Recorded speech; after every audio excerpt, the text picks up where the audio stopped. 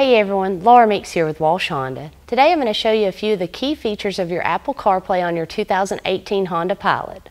This video also serves to show you how to use those features on your 2018 Honda Ridgeline from Walsh Honda. In order to use Apple CarPlay on your 2018 Honda Pilot, first make sure that your phone is paired.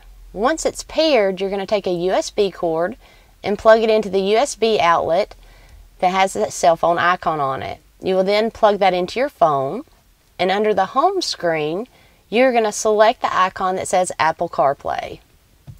When you do, an image similar to your cell phone will pop up on the dash, and in order to use it, you're going to press and hold the talk button for a couple seconds. Call Walsh Honda. Calling Walsh Honda. This is Walsh. To hang up, simply hit the hang up button. You can also select a song. Play Layla. Okay, playing Layla by Derek and the Dominoes.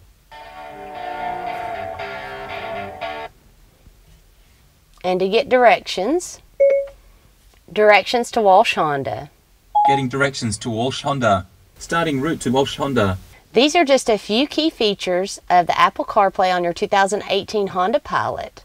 This also serves to show you how to use Apple CarPlay on your 2018 Honda Ridgeline from Walsh Honda. Come on out to Walsh and let us show you how to drive the Walsh way. Great day to be driving.